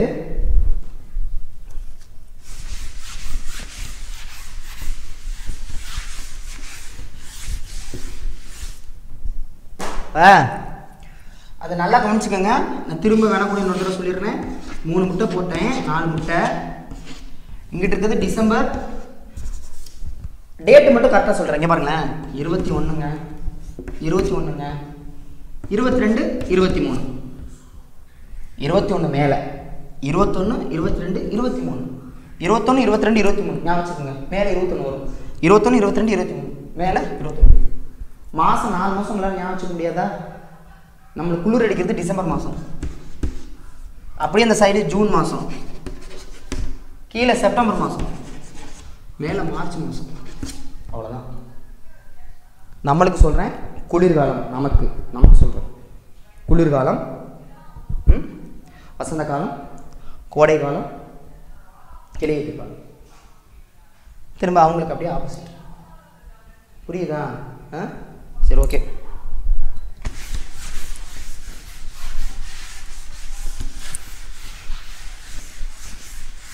அடுத்து என்ன பார்க்கலாம் அப்படின்னா, அடுத்து என்ன பற்றி பார்க்கலாம்? அடுத்து வந்து காற்றழுத்தத்தை பற்றி பார்க்கலாம். சரிங்களா? காற்றழுத்தம்னா என்ன அப்படின்னு கேட்டிங்கன்னா, நம்ம வளிமண்டலத்தில் இருக்கிற காற்றோட நிறை ஏற்படுவது தான் காற்றழுத்தம். சரிங்களா? இப்போ மலைகள்லாம் போனீங்கன்னா அங்கே குளிராக இருக்கும். சம பரப்பளவில் வந்து அவ்வளோவா குளிர் இருக்காது. காரணம் இருக்குது.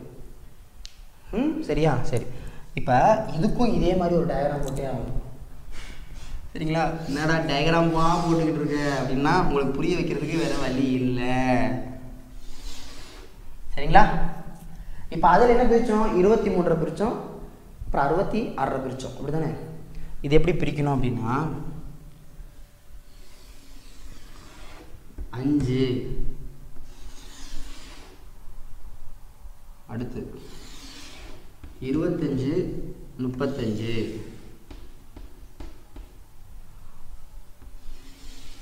60 65 இங்கே 90. அதே போல் கீழே போடணும். இதான் பூமத்திய ரேகை. அதே போல் இங்கே 5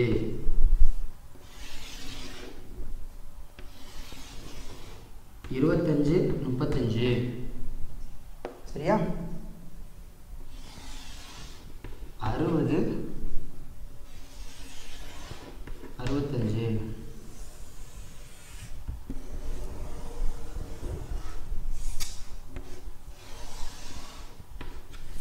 சரி.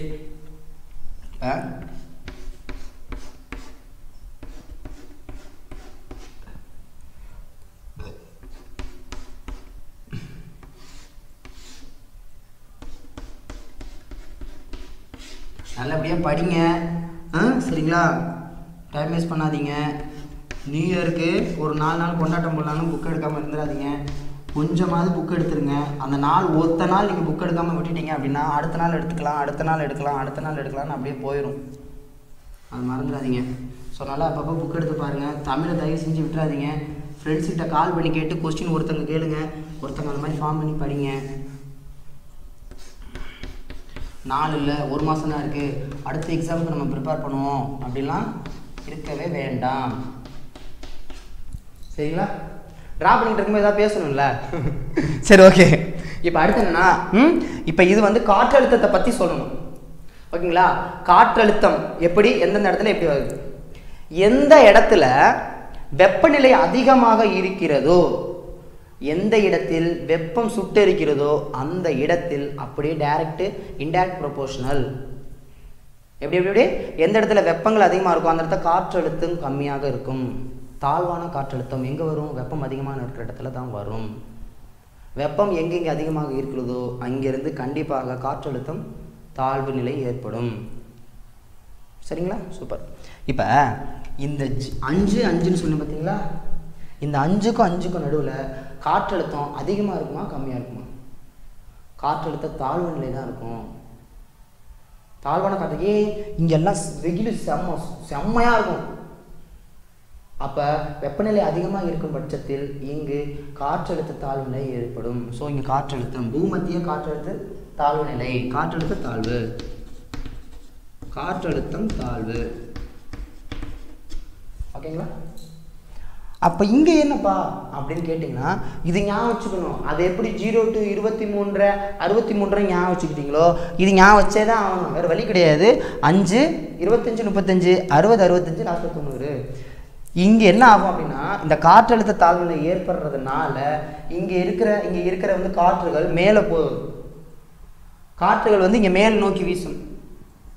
மேல் நோக்கி வீசுறதுனால இங்கே என்ன ஆகும் அப்படின்னு கேட்டிங்கன்னா காற்றழுத்தம் அதிகமாக இருக்கும். இது உயர்வு. அதிக காற்றழுத்தம் புரியுதா? அது அதிக காற்றழுத்தம். அப்போ இங்கே என்ன சார் வரும் அப்படின்னா இங்கே குறைவான காற்றழுத்தம். இங்கே என்ன குறைவான காற்றழுத்தம் என்ன நீ பாட்டுக்கு சொல்லிக்கிட்டே இருக்கிறியே அப்படின்னா இங்கே காரணம் வந்து இதில் இருந்து காற்றழுத்துகள் அதாவது மேலே போயிடும். மேல் நோக்கி வீசுவதனால் இந்த இடத்துக்கு போகணும், இந்த மண்டலத்துக்கு போயிடும். இந்த அயனி மண்டலத்துக்கு போகும்பொழுது அங்கே காற்றழுத்தம் அதிகமாக இருக்கும். சரிங்களா? இங்கே ஏன் குறைவான காற்றழுத்தம் அப்படின்னா இந்த இடத்துல தான் நான் அப்போவே சொன்னேன் பந்து வந்து இந்த இடத்துல தான் இப்போ ஃபார் எக்ஸாம்பிள் பந்து இப்படி இருக்குது, வளைஞ்ச இடம்னா இந்த இடம் தான் சொன்னேன். ஏற்கனவே சொன்னேன்ல 66 டிகிரியில் சொன்னேன்ல. ஒரு பந்தை நான் சுழற்றும் பொழுது ஒரு பந்தை நான் ரொட்டேஷன் பண்ணேன் அப்படின்னா வேகம் அதிகரிக்க வேகமாக சுற்றுது அப்படின்னா வெப்பம் வந்து அதை விட்டு போகும். பந்தை இப்போ சுற்றுறேன் அப்படின்னா இந்த பந்தில் இருக்கிற ஒரு தண்ணியை வச்சுட்டு பந்தை சுற்றினா தண்ணி வெளியே வந்துடுறீங்களா? ஸோ இந்த ஏரியாக்களில் இந்த ஏரியா இதில் என்ன வெப்பங்கள் வெளியிடப்படும். புரியுதா? வெப்பம் வெளியிடுறதுனால குறைவான காற்றழுத்தம், அவ்வளோதான், முடிஞ்சு போச்சு. வெப்பம் எங்கே அதிகமாக இருக்குதோ கண்ணை மூடிக்கிட்டு குறைவான காற்றழுத்தம். ஸோ இங்கே குறைவான காற்றழுத்தம். ஸோ இங்கே குறைவான காற்றழுத்தம் துருவ பகுதியில் உங்களுக்கு சொல்லவே வேண்டாம். துருவ பகுதியில் எப்படி இருக்கும்? வெப்பமாக இருக்குமா? வெப்பம் இருக்காது. அப்போ உயர்வான உயர்வு. இங்கே துருவத்தில் இருக்கனால துருவம் முன்னாடி சேர்த்துருப்பாங்க சார். துருவம் முன்னாடி சேர்த்து வச்சுருப்பாங்க, வேணா பார்த்தீங்க புக்ஸில். இங்கே வந்து துணை அயனி அப்படின்னு சொல்லி சேர்த்துருப்பாங்க. இந்த துணை அயனி அதெல்லாம் நமக்கு அடுத்த கட்டம். சரிங்களா? இது துருவ அப்படின்னு சேர்த்துருப்பாங்க, இது துணை துருவ அப்படின்னு சேர்த்துருப்பாங்க, இது துணை அயனின்னு சேர்த்துருப்பாங்க. அப்படியே என்னதுன்னா இது ரெண்டையும் அயனி இடத்துல சேர்த்துருக்காங்க, அயனியில் சேர்த்துருக்காங்க. இது வந்து காற்றழுத்த தாழ்வு, இது வந்து துணை அயனி காற்றழுத்த உயர்வு கொடுத்துருப்பாங்க. சரிங்களா? இது துருவத்துக்கு கீழே இருக்கிறதுனால துணை துருவ அப்படின்னு பேர் முன்னாடி போட்டிருப்பாங்க, துணை துருவ காற்றழுத்த குறைவுன்னு போட்டிருப்பாங்க. இங்கே துருவ உயர்வு அப்படின்னு போட்டு வச்சுருப்பாங்க. இதே ஃபார்ம் தான் கீழே. சப்பமேட்டர் ரொம்ப ஈஸி. இங்கே பாருங்களேன், ஃபஸ்ட்டு என்ன, இங்கே என்ன சொன்னேன், தாழ்வு, இங்கே உயர்வு, உயர்வு, இங்கே திரும்ப தாழ்வு, இங்கே திரும்ப உயர்வு. அதே மாதிரி தான் இங்கே தாழ்வு, இங்கே உயர்வு, இங்கே தாழ்வு, இங்கே உயர்வு. காற்றழுத்த தாழ்வு, காற்றழுத்த உயர்வு, காற்றழுத்த தாழ்வு, காற்றழுத்த உயர்வு. அவ்வளோதான். இது துருவ பகுதியில் இருக்கிறதுனால துருவ காற்றழுத்த உயர்வு, இதுவும் துருவ காற்றழுத்த உயர்வு. இது துணை துருவ காற்றழுத்த தாழ்வு, இது துணை துருவ காற்றழுத்த தாழ்வு. இது துணை அயனி காற்றழுத்த உயர்வு, இதுவும் துணை அயனி காற்றழுத்த உயர்வு. இது பூமத்திய ரேகை இருக்கிறதுனால பூமத்திய ரேகை இல்லை பூமத்திய காற்றழுத்த தாழ்வுன்னு சொல்லலாம். உங்களுக்கு புரியுதா? இந்த கான்செப்டை வச்சு தான் அடுத்து காற்றுகள் வரும். கோள் காற்று, கோள் காற்றில் வந்து வியாபார காற்று, இந்த மாதிரி காற்றுகள் வகைகள் நிறையா இருக்கும். அதாவது குறைந்த இதிலேருந்து வீசுகிற காற்று. நீங்கள் புக்ஸை பார்த்தீங்கன்னா தெரியும். சரிங்களா? 1 hour ஆயிடுச்சுன்னு நினைக்கிறேன், எத்தனை நிமிஷம் ஆச்சுன்னு தெரியல, நான் பாட்டு நடத்திக்கிட்டே இருக்கேன். ஸோ ஆக்சுவலாக நல்லா கவனிச்சுக்கோங்க.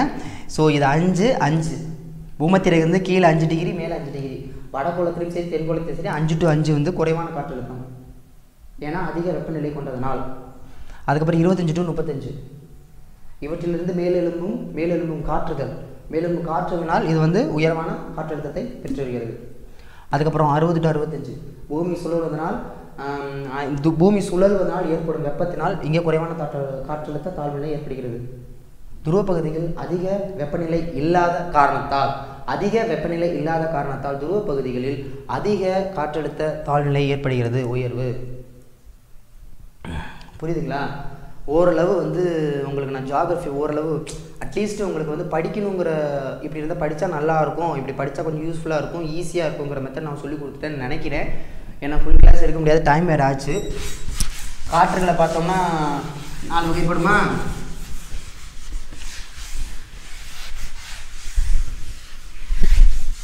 சரி, ஓகே. இப்போ என்னென்ன பார்த்தோம் அதை மட்டும் டிவிஷன் பண்ணிடுவோம். ஃபஸ்ட்டு பூமி பார்த்தோம். பூமி நம்ம சோலார் சிஸ்டம் அப்படின்னு பார்த்தோம். சூரிய குடும்பத்தை சேர்ந்தவங்க நம்ம 3வது பிளேஸில் இருக்கோம். ஃபஸ்ட்டு வந்து புதன் பார்த்தோம், அந்த ஆர்டர் படி பார்த்துக்கோங்க. சரிங்களா? அதுக்கப்புறம் சந்திரன் வந்து நம்மளை சுற்றி இருக்க துணைக்கோள் ஒரே வரும். சந்திர கிரகணம் எப்போ வரும், அதாவது முழு நிலவு எப்போ வரும் அப்படின்னு பார்த்துங்க. பௌர்ணமி எப்போ வரும், அமாவாசை எப்போ வரும். அமாவாசை அன்னைக்கு சந்திரன் வீட்டுக்கு போனேன் அப்படின்னு சொன்னேன். அமாவாசைக்கு சந்திரன் வீட்டுக்கு போனேன்னு சொன்னேன். ஸோ சூரியனுக்கும் பூமிக்கும் நடுவே சந்திரன் இருந்தால் அமாவாசை, சந்திரனுக்கும் சூரியனுக்கும் நடுவில் பூமி இருந்தால் அது முழு நிலவு, இல்லைன்னா பௌர்ணமின்னு சொல்லலாம். மறந்துட. ஓகே, ஆக்சுவலாக டைம் ஆயிடுச்சு. இதோட நம்ம ப்ரோக்ராம் முடிச்சுக்கலாம்னு நினைக்கிறேன். ஏன்னா 1 hourக்கு மேலே பேசிட்டோம்னு நினைக்கிறேன். நல்லபடியாக படிங்க. எந்த ஒரு இடத்துலையும் உங்களோட கான்ஃபிடன்ஸ் லெவலை விட்டே கொடுக்காதீங்க. நாளைக்கு எக்ஸாம் இருந்தாலும் இன்றைக்கி நம்ம படிச்சுக்கிட்டு இருக்கணும். நம்ம கான்ஃபிடன்ஸ் லெவலை எந்த இடத்துலையும் விட்டுறாதீங்க. அதை விட்டுவிட்டு ஒரு மாதம் இருக்குது சார், இதுக்கு மேலே என்ன சார் படிச்சு நாங்கள் என்ன சார், கூடவே கூடாது. நம்ம மனிதனாக பிறந்து முயற்சி செஞ்சுக்கிட்டே இருக்கணும். வெற்றி கிடைக்கிற வரை நம்ம முயற்சி நம்மளோட தாட்ஸ் பண்ணிக்கிட்டே இருக்கணும். கண்டிப்பாக ஒரு நாள் வெற்றி கிடைக்கும். அதோட தாட்ஸில் ஒரு மாதம் இருக்குன்னு விட்டுறாதீங்க. படிச்சுக்கிட்டே இருங்க. நாளைக்கு எக்ஸாம்னாலும் இன்றைக்கி ப்ரிப்பரேஷன் பக்காவாக பண்ணுங்கள். உங்கள் அனைத்து நல்ல உள்ளங்களுக்கும், எங்களுக்கு சப்போர்ட் பண்ணுற அனைத்து நல்ல உள்ளங்களுக்கும் எங்களுடைய ஃபன் லைஃபின் சார்பாக, சிலம்பு ஐஏஎஸ் அகாடமியின் சார்பாக இன்னொரு முறை இனிய ஆங்கில புத்தாண்டு நல்வாழ்த்துக்களை தெரிவிச்சுட்டு நான் அதோட கிளம்புறேன். நெக்ஸ்ட் ப்ரோக்ராம் நான் உங்கள்கிட்ட சந்திக்கும் வரை உங்களிடம் விடைபெறுவது நான் கார்த்திக் பேசிக்கிட்டு இருக்கேன். நன்றி, வணக்கம்.